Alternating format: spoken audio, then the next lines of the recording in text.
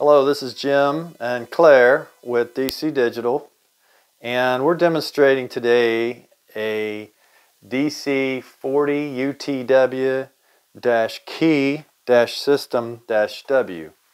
In the System-W, as you can see, we have 3 timers, clocks, multi-function, multi-use clocks up here, and they're all on 1201. The 2 to the right are the secondaries, and the 1 to the left is a master, and this is a system they're going to be using for council chamber timers and timing speeches or talks of whatnot.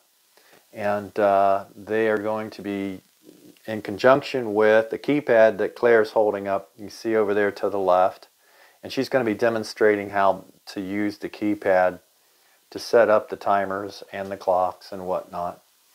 900 megahertz radio transmits out to the master, and then the master transmits out to the 2 secondaries.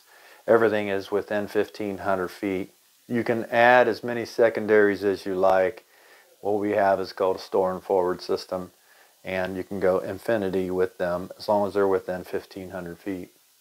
Now that's outdoor range. We do stipulate a 350 feet range indoor because of walls and obstructions and whatnot. But I'm going to go ahead and, I'm sorry I forgot to mention, these are 4-inch LEDs in an all aluminum extruded enclosure, and 120 volt wall adapters with a 6-foot cord. Each one needs 120. So I want to go ahead and introduce Claire and have her take us through the keypad and show us a little bit more about how that functions.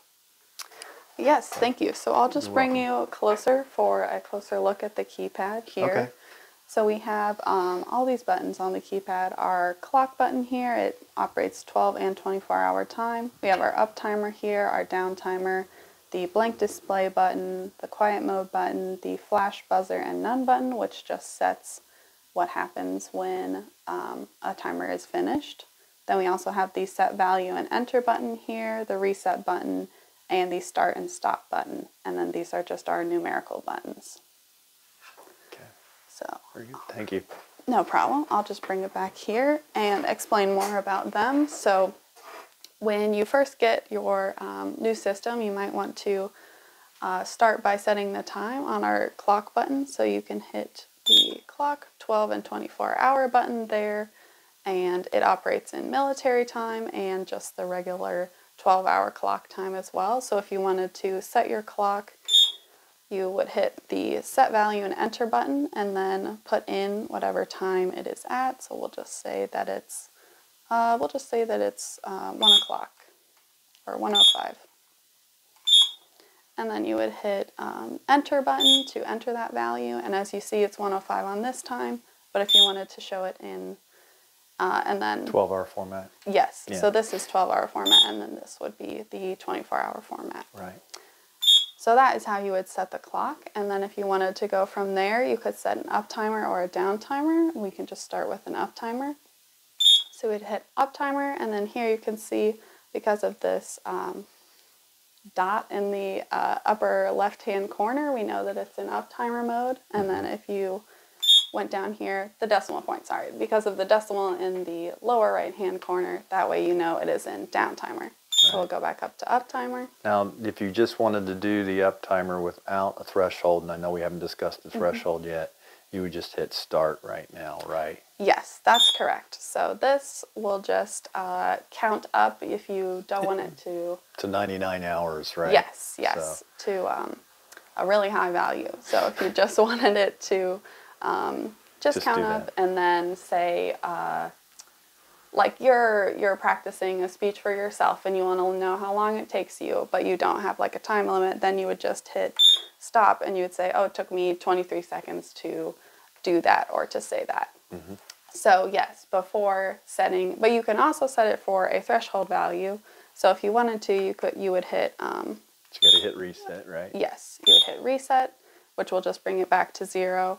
And then you would hit set value, and when it's flashing, that means it's ready for you to put in a So if they had value. a council, they had a talk, some people are coming in and they have person after person giving their opinion or whatnot, Yes. we would put in a value to show that, hey, we've reached this threshold value, and you know, we'll let you go a little bit further, but you know, to Right. get your point, but we need to move on, and that would give them that indication. So go ahead. I apologize for cutting in there. No, right, yeah. Say that you just wanted really short feedback, so we're just going to put in 10 seconds for each person to talk.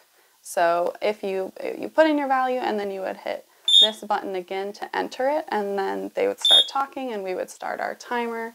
And then at 10 seconds, the default mode for the up timer is going to be for it to flash when it gets to the value. So as we can see, it's been 10 seconds, but this person's talking a little bit longer, so we'll stop. They went 6 seconds over, and that way you can kind of keep track of that value, but you also know that you've gone past your time. So then if you wanted to go into the down timer, say, this one, I don't know, if you hit start, will this one just... Won't do anything. Okay, I think so yeah. The down timer, you have to set something since it needs to have something to count down from, which makes sense. So let's just set it for, we'll just set it for 7 seconds. So you would just put that in, again, hit your same button to enter the value, and then we'll hit start, and this one's default is going to be to beep. So the buzz is pretty loud, and it's a 3-second. There it is. As you can see, that'll definitely get your attention. So that's how the down timer works. And then if you were going to reset on the down timer as well, you would... you then hit it again. Hit it. Right. And then... Wonder why that didn't... Okay, so well, go do it again. I'm sorry. I got involved. No, that's fine. I think that yeah. So countdown timer, right? Right, yes. So this, since it goes to the last value, we still have 7 seconds on the down timer. So we'll, just kidding, we don't have anything on the down timer right now. Yeah. So we'll just put in 9 seconds here, and then you would hit enter again and start. But if you wanted to reset it, you could hit stop. And then you can't reset it from here since it's in pause, but you would go over to the, or no, you can reset it. Excuse me. You can reset it from there. And then if you wanted it to go to 0, you would just put in 0, and then you could reset it to whatever another you wanted value from of there. some sort. Yes. Yeah. Yes. And then, so that's... And then you were explaining, I don't know if you explained the different, the end of period functions and the beeps and that quiet, none, whatever. Right, yes. Let me go through that. That's a good point. So if we want to change, let's just say we want to change it to, this one is beeps automatically when it goes down, the down timer does, but so that, since it flashed 3 times, that would be the flash setting. Just the 1 beep means that it's not going to do anything when it reaches your up timer or your down value. And then the 3 beeps will indicate that it is going to make that loud 3-second beep when you finish whatever function it is doing. Okay. Also, I noticed that it beeps every time you push a button. Is there a way to eliminate that? Yes, absolutely. If you don't want that to be the case, then you can just hit quiet mode on the remote, and as you can see now, when we go to our like set value and enter, it's not going to make any sound. And that way, if you need it to be more discreet while you're in a meeting or something, as long as you don't press the wrong button, then well, you pushed start and it was already at 0, so it yelled at us. I did, yes. Yeah. That is why it got angry. But as long as you avoid that, then the quiet mode will just control whether they yes, beep or whether it beeps. But still, the tone goes off at the end of period, right? Yes, that's correct. The only way to change that is to put it in the none setting. None. All right, so let's take them through one more time the threshold setting of the count up timer. And let's say they want to talk for 30 seconds or whatnot. How would you go about doing that? Okay, so we'll go in and make sure we're in our up timer, as we can see here. And then we will hit our set value and enter. It's flashing, so it's ready for us to put in a value. So we'll put in 30 seconds and then hit that again to enter it. And now it's just ready to start. And we want it to flash. And we want it to flash. So it is set automatically on the flash. But I don't know where we set it last time we yes, went through it. But yeah. if you're not sure, then we'll just go, that is the none setting. There's our buzzer. So this would be, we made sure that it's in flash when we get to that. Okay. So we just push start, and then they talk for 30 seconds or whatnot. Now, can we blank the display, you said? Yes. Can we do it right now and see what happens? So, and then if you turn it back on, obviously it just continues to go.